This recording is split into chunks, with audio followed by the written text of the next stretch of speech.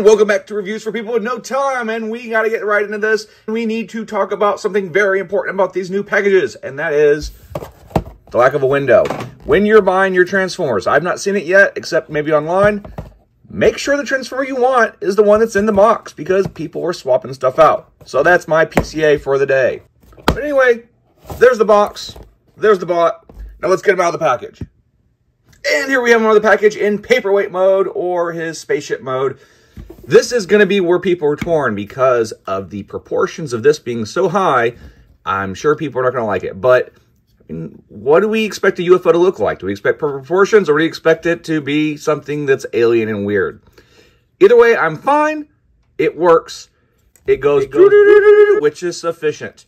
Now, it's got a few ports on the side and the back that allow you for adding weapons and other things.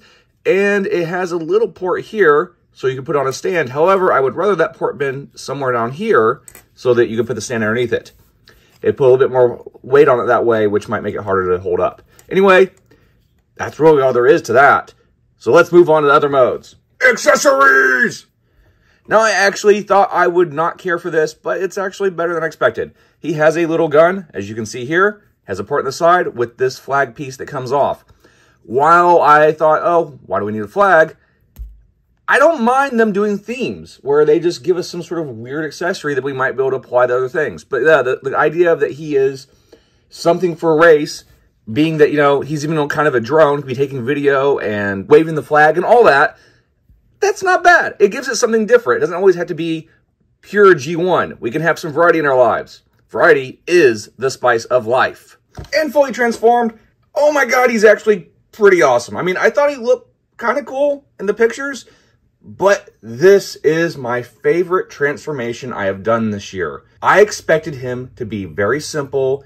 They've been getting a little bit weak in some of the transformations and some of the later figures, but I think this is great. It's actually much more complicated than I expected. It's not like super complicated. You could figure it out without instructions, but there is some nice thought going on in here. That said, aesthetically, I think it looks pretty good. He's a little stumpy. He's very cartoony. I like him. There's one glaring issue.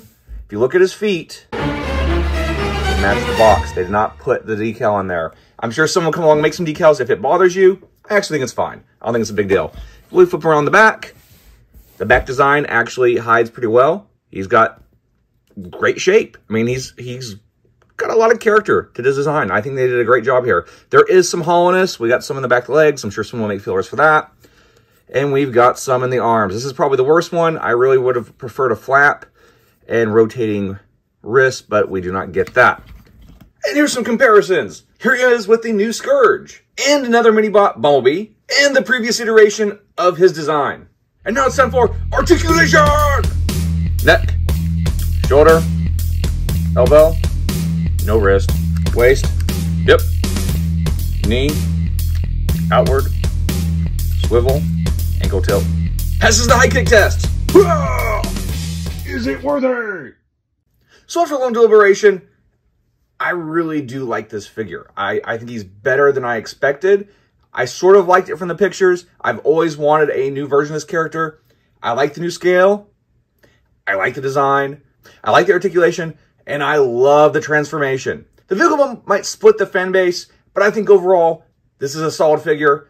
Here's what there's more on the shelves, because when I tried to pre-order him, he actually sold out before I was actually able to check out with Scourge. So I had to go find him at a physical store. But there's a rumor that there's going to be full cases of him coming to stores because there's such a demand.